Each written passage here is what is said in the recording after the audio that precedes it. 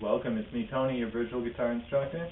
I'm going to show you an intervallic string skipping exercise today. It's going to increase your alternate picking accuracy.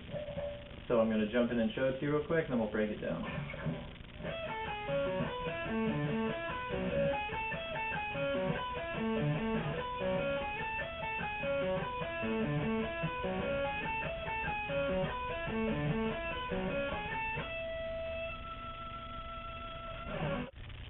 Jumping in and breaking down that intervallic riff for you. So basically, all diatonic, meaning it contains just the notes of the F sharp minor scale.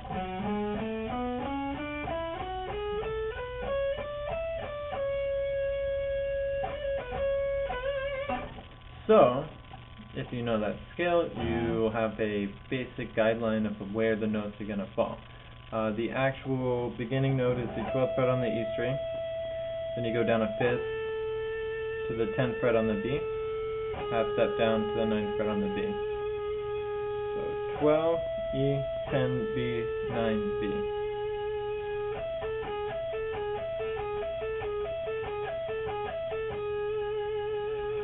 After that, we jump all the way from the 9th fret here on the B to the 11th fret on the D.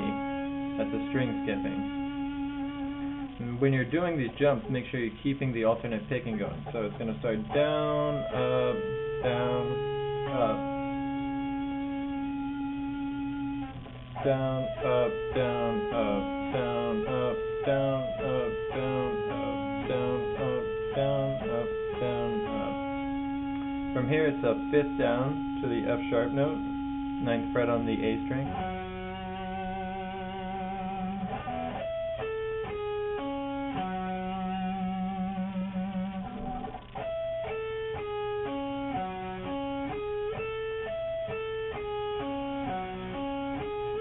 Down, up, down, up, down, up, down, up, down, up, down, up, down, up, down, up, down. Very good. So now that you got that down, another big string skipping part, where you go from here to the 12th fret on the B string.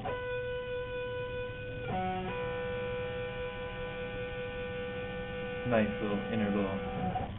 So.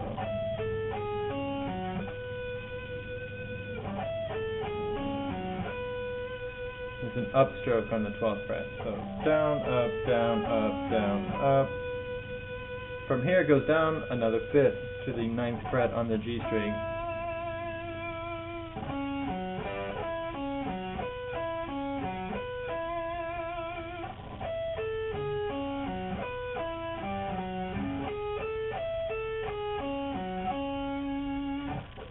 Cool thing about this riff is if you get stuck on a part, you can always loop from any part of it. So you can go, as long as it's in even groupings to keep that picking accurate.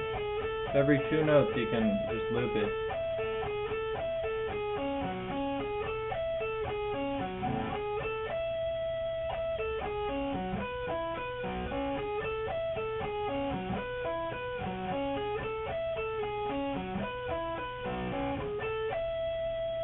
Okay, so from the 9th fret on the G string, there's yet another string skip. So from here it goes to the 12th fret on the A string. An upstroke. And then from there it goes down a 5th to the 10th fret on the E string. And from here it just goes back up the exact same pattern in reverse. So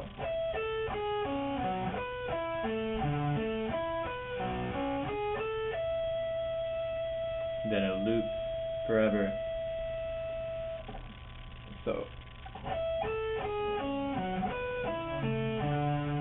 from the 10th fret it goes to the 12th on the A, 9th fret on the G, 12th fret on the B, 9th fret on the A, 11th fret on the D, 9th fret on the B, 10th fret on the B, 12th fret on the high E.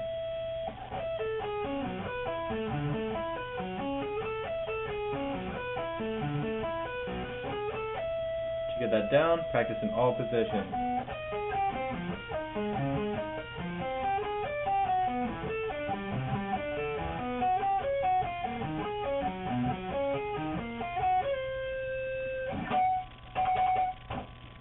Very good.